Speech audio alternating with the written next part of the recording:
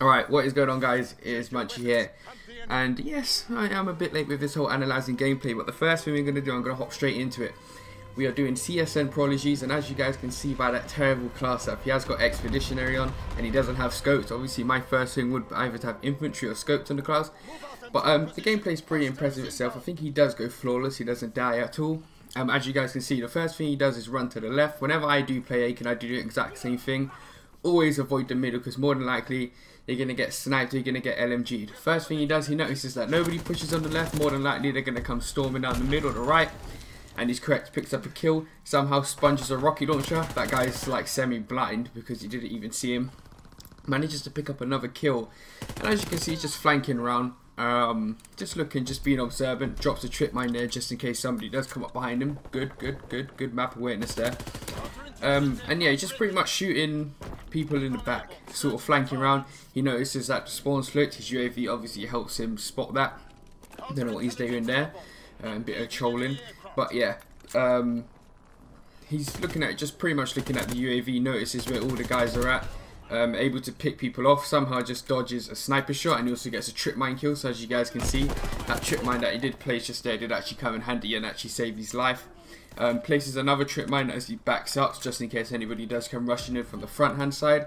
He picks up an easy kill, and he does the same thing that he done at the start of the match. Switches sides and flanks all the way around. He notices that nobody's really pushing on the left hand side, and then he's on the right hand side. This right hand side is a bit better to push than the left hand side, because the left hand side is sort of stacked up with windows and head glitches. The right hand side gives you a nice open path to either areas. As you guys can see, drops a trip mine and he gets out of it. So, and then he goes to cover a new area. This is what I used to do when I used to run trip mines. I would basically place one and then move to a next area, because if somebody does come from that area, you do get an easy kill. He's also using that Expeditionary talent, or should I say perk, where every time you hit somebody with a lethal or a stun grenade, they actually become painted on your mini-map, sort of like how Espionage works. He notices that one guy's coming in the building. He wants to see what he's going to do is actually set himself up to get a nice little kill. He's now got his paratrooper, calls in these paratroopers. Yeah, I don't think it actually does drop a V2 rocket this game, because I don't think he has it unlocked. As you guys can see, he's sort of sitting on this left hand side. He's they're all coming from the right. Pre-aims, gets himself an easy kill. He's still pre-aimed. He's got his trip mine there, so just in case somebody does come rushing through, you can run away, bait them in with the trip mine. He also does pick up another trip mine kill. As you guys can see, his paratroopers are actually going in and doing some work. He's on the roofless, got his UAV. He notices they're all in the back of the spawn. Just sort of lingering. He just sort of lingering. He notices that pretty much his entire team and his paratroopers are over there. He notices that the spawns are flipped and straight thing. As soon as he notices that, what does he do? He runs back over to the other side of the spawns, sets up in this nice little building here. Obviously his UAV helps him out with that kill there. He's got a trip mine there, so just in case the enemy team does come running through there, he picks himself up a nice easy kill. Obviously using the stun to his advantage there again. He's painted on the mini-map. I don't know why none of his teammates actually saw that guy there. Bit weird. As you guys can see, you basically baiting his teammates.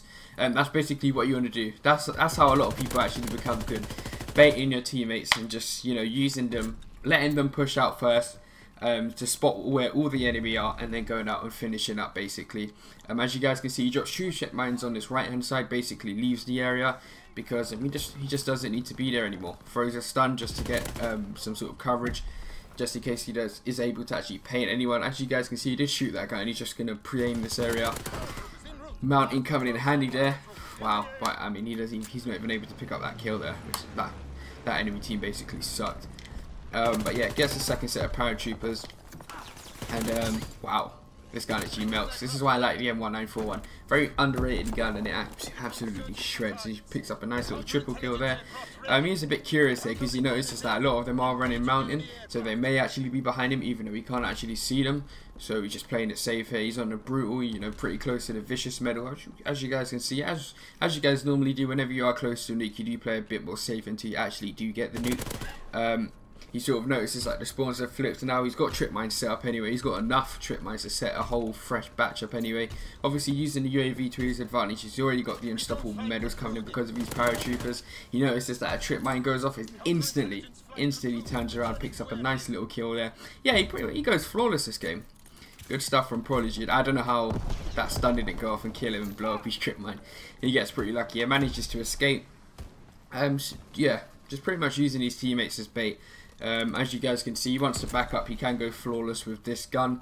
So he basically just backs up, plays safely for pretty much the rest of the game. Just picking people off at range. Good things, you know, things that ARs do. But yeah, pretty good gameplay from Mr. CSN Prodigy. Well done, mate. Well done. His link will be in the description down below. If you guys did enjoy like the first part of this, make sure to hit the like button. If you guys want to see more, let me know in the comment section down below. If you guys are new, hit the sub button and turn on those notifications. And I'll see you guys in episode 2. Peace out, guys. This victory will be remembered.